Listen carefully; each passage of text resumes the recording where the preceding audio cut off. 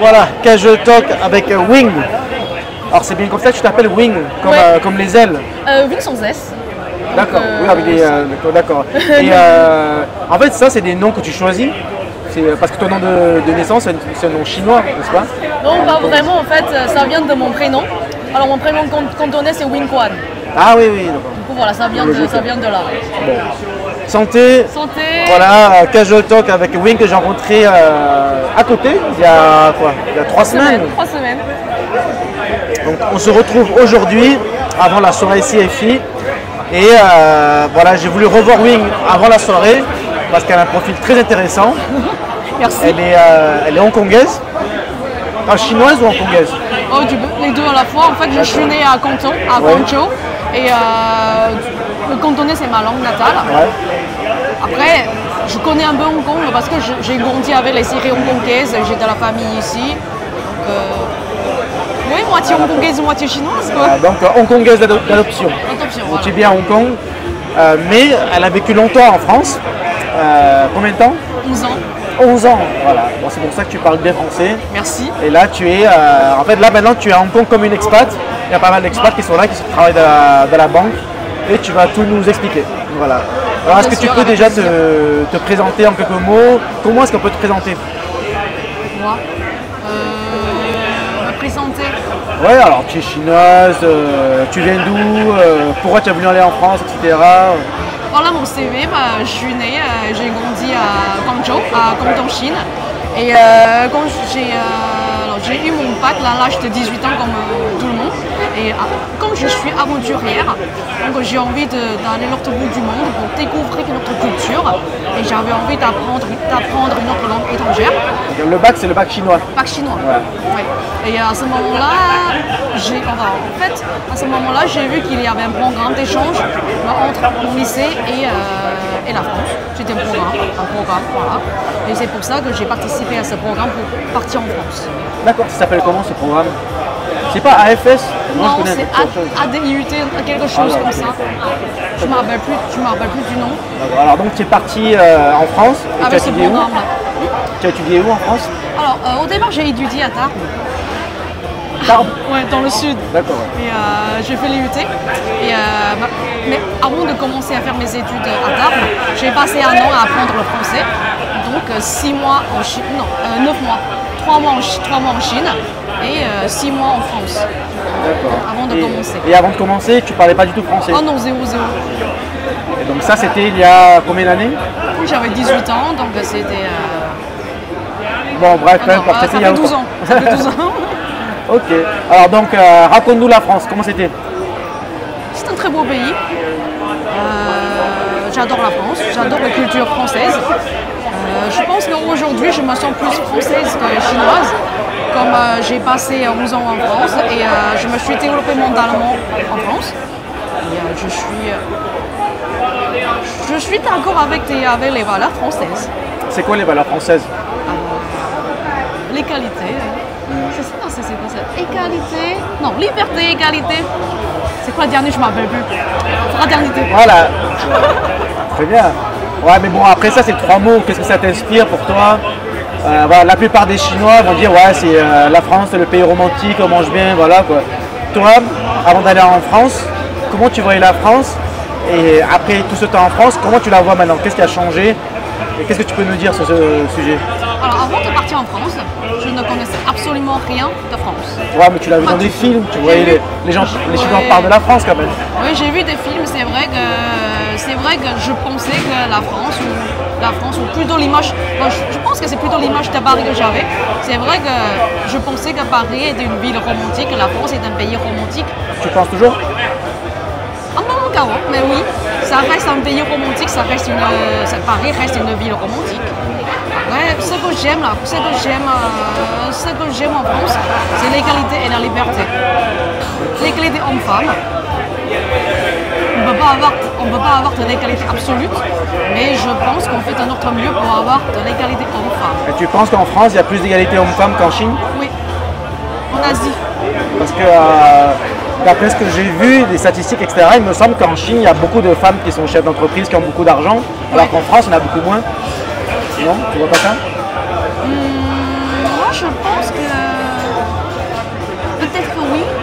Après, en France, ce que j'ai remarqué chez les Françaises, c'est que les Françaises, alors ça c'est mon avis personnel, et j'ai l'impression que les Françaises sont plus indépendantes émotionnellement et plus indépendantes financièrement. D'accord. Je pense que c'est plutôt le côté émotionnel, je pense. À mon avis, tu parles un petit peu de côté pas forcément financier, etc., mais du part culturel. Culturel. Les femmes françaises sont plus indépendantes, plus épanouies, il y a moins la pression sociale. Oui, voilà, là je suis d'accord avec toi. Je pense qu'ils subissent moins la pression sociale pour se marier, faire des enfants. Je pense que c'est plutôt ce côté-là. Oui, tout à fait, tu as raison. Et côté culturellement, je pense qu'il y a plus d'égalité hommes-femmes en France qu'en Chine. Oui, parce que la Chine, c'est vrai, c'est une société très conservatrice. Il y a beaucoup de femmes qui font le choix de ne pas travailler, etc. etc. Ouais. Elles ont la pression pour démarrer une famille, etc. Oui, alors qu'en France, c'est différent. C'est différent en France. Personnellement, je connais très peu de femmes qui arrêtent de travailler après le mariage ou après avoir accouché. D'accord. Bon, maintenant, ça va peut-être un petit peu dans l'extrême. Il y a des femmes qui ne veulent pas d'enfants du tout en France. En Chine aussi, ça dépend de ville. Ouais, alors donc, liberté, égalité. Liberté, oui, liberté, pas débat. Je pense que c'est peut-être le pays le plus libre du monde. Tu peux dire ce que tu veux, tu peux t'exprimer, tu peux dire tout ce que tu veux. En Chine, tu peux pas? Tu peux pas vraiment. Alors, tu peux pas dire ce que tu penses ouvertement. Bon, c'est culturel aussi. Peut-être que c'est pareil dans le reste de l'Asie.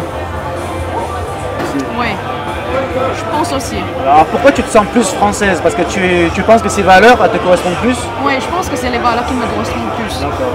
Et là, tu es toujours chinoise? Tu es française aussi ou pas? Non, je suis toujours chinoise. Tu veux devenir française?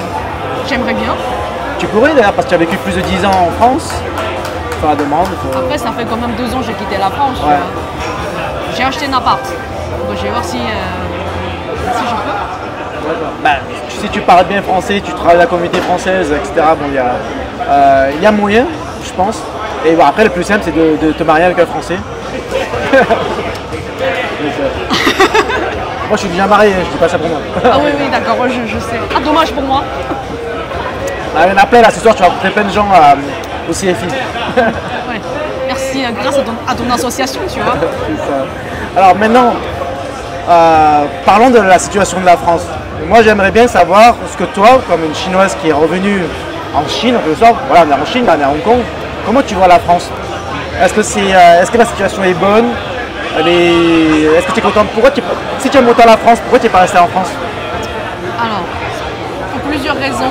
En fait, j'ai vu comme à ce moment-là, ça faisait 10 ans que j'étais en France. Du coup, je me suis rendu compte que je suis trop confortable.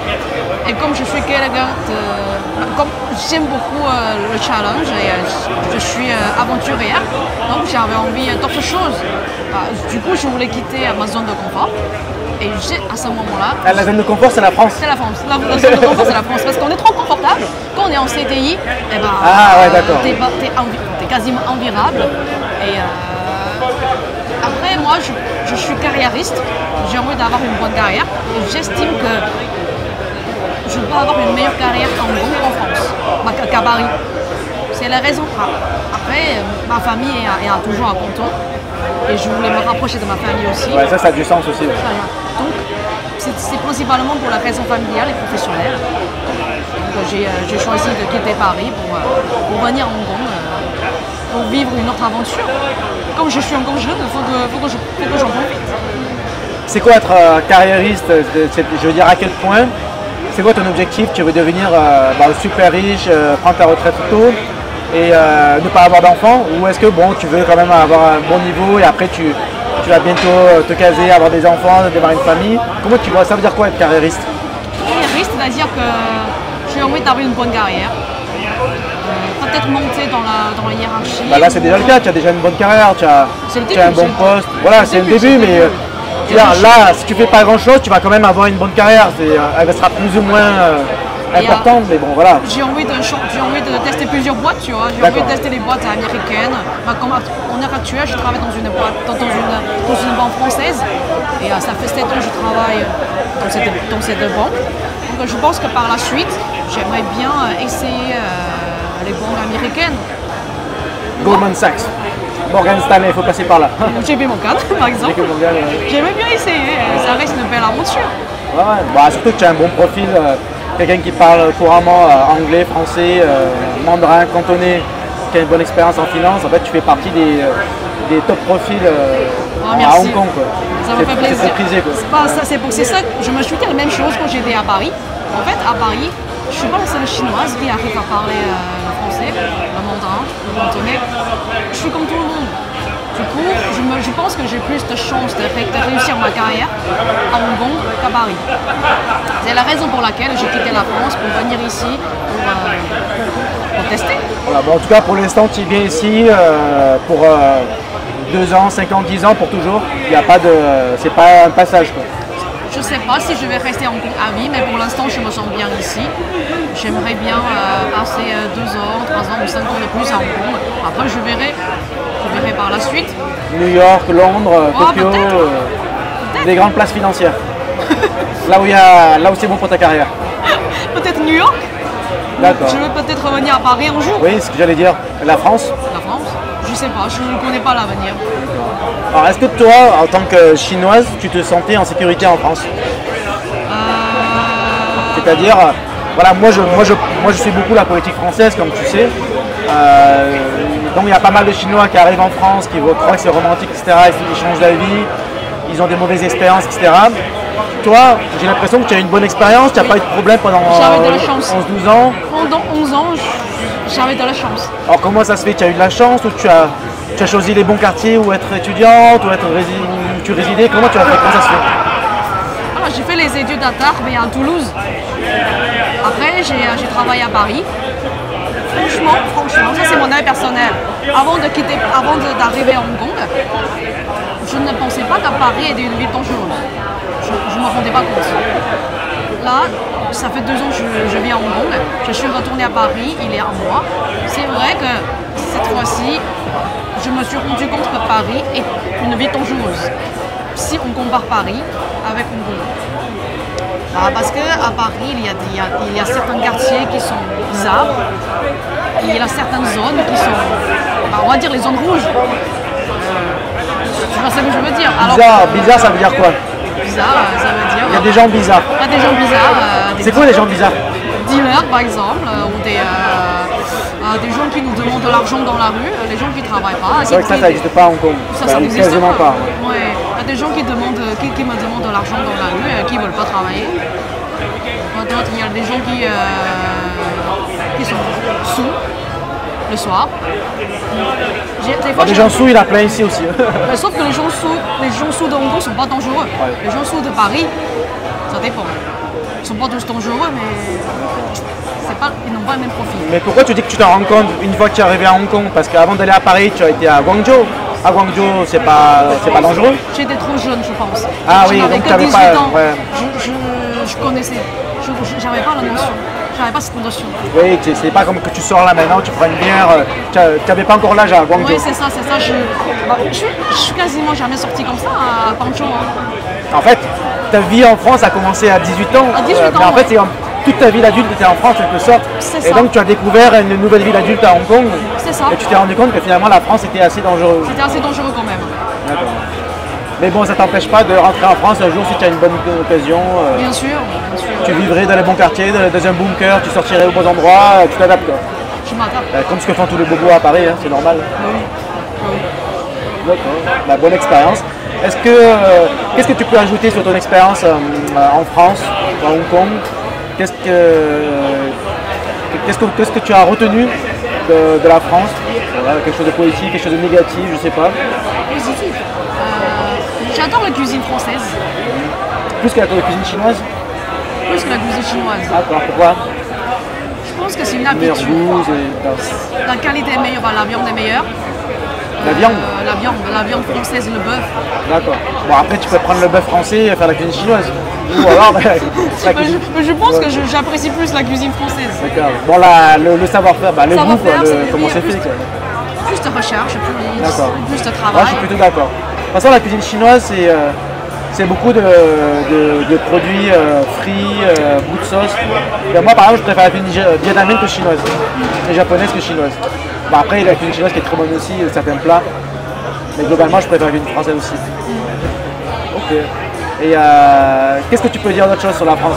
Alors, point positif et point négatif. Point négatif. À part la sécurité. Les impôts. Ah ouais. Les impôts. Moi, je dis souvent ça, impôts et sécurité, c'est les problèmes de la France. C'est ça, impôts. Moi, je suis d'accord. Avant, je pensais que... Non, quoi que c'est pareil. Je pensais que les impôts étaient plus problématiques que la sécurité. En fait, non. Là, je me rends compte que c'est deux problèmes principaux. Bon, ben là, on est bien d'accord. Les impôts. Trop d'impôts, ça taxe beaucoup trop. Quand tu achètes un appartement, on te taxe. Quand tu travailles, tu as un salaire, on te taxe. Tu achètes une orange, on te taxe. On taxe surtout en France. On taxe tout en France, au final, il ne te reste pas grand-chose pour finir le mois, quoi. Bon, il ne te reste pas grand-chose, tu ne peux pas faire beaucoup d'économies. Et on est obligé de faire genre 2-3 mois d'économie pour pouvoir partir en voyage. Alors qu'en Hong Kong, je pense pas qu'on ait ce problème. On va partir en vacances quand on veut. En France, c'est pas vraiment le cas. Ouais, bon, allez, mais d'accord, tu as plus de pouvoir d'achat ici, tu gagnes plus. Bon, tu as moins de vacances, par contre, mais tu gagnes plus et bon, ça compense. C'est ça compense. Bon, alors, impôts, sécurité, parlons des gens. Comment tu trouves les Français? Français qui n'ont jamais quitté la France. Ouais, tous, les Français qui sont en France, les Français qui sont ici, est-ce qu'ils sont sympas, ils sont pas sympas, ils sont ouverts d'esprit, ils sont romantiques, est-ce qu'ils sont vraiment romantiques? Tu as vécu 11 ans en France, c'est ça? 11 ou 12 ans? 11 ans. Bon, 11 ans en France, tu as dû avoir des copains français. C'était comment? Ouais, mais tout est relatif, tu vois. Si tu compares les Français avec des Anglais, par exemple, c'est sûr que les Français sont plus romantiques. Ouais. Si tu compares les Français avec des Allemands, oui, bien sûr, les Français sont plus romantiques. Après, si tu compares les Français avec des Italiens, les Européens du Sud. Mais tu vois, c'est intéressant ça. C'est quoi pour toi être romantique? Parce que je te disais, parce que j'ai une amie qui m'a posé la question récemment, elle fait un sujet, elle est en train de travailler sur le sujet. C'est une chinoise d'ailleurs. Qu'est-ce que c'est que pour toi être romantique? Pour moi, être attentionné, faire attention aux femmes, aux attentes des femmes, savoir dire tes bons mots, savoir comment flirter, par exemple, savoir bien cuisiner, savoir cuisiner. Ah ouais, c'est romantique ça? Oui, ouais, okay, savoir et être capable de trouver des bons restos.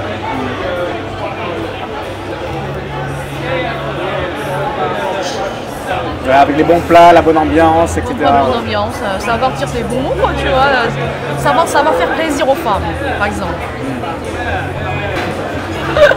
D'accord, ok, je pense. Ça a du sens. Est-ce que ça te manque la France? Ah bah oui. Qu'est-ce qui te manque le plus? La nourriture, les gens La culture, l'architecture. Ok. L'architecture, l'ambiance. Et les gens aussi.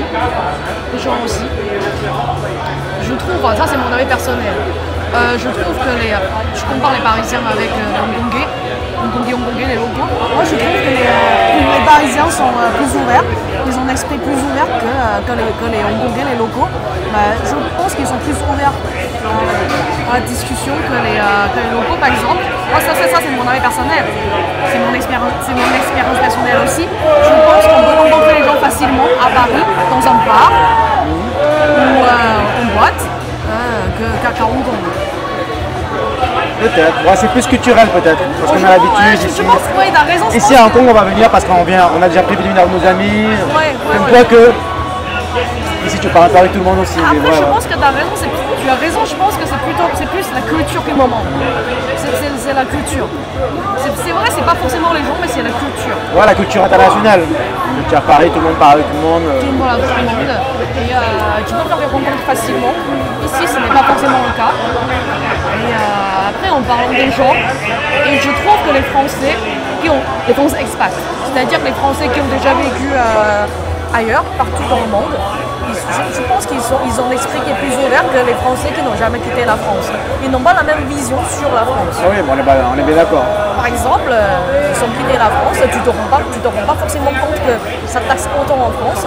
Et le système français n'est pas forcément le meilleur système du monde. Alors que je pense qu'il y a beaucoup de Français qui sont très fiers de ce système.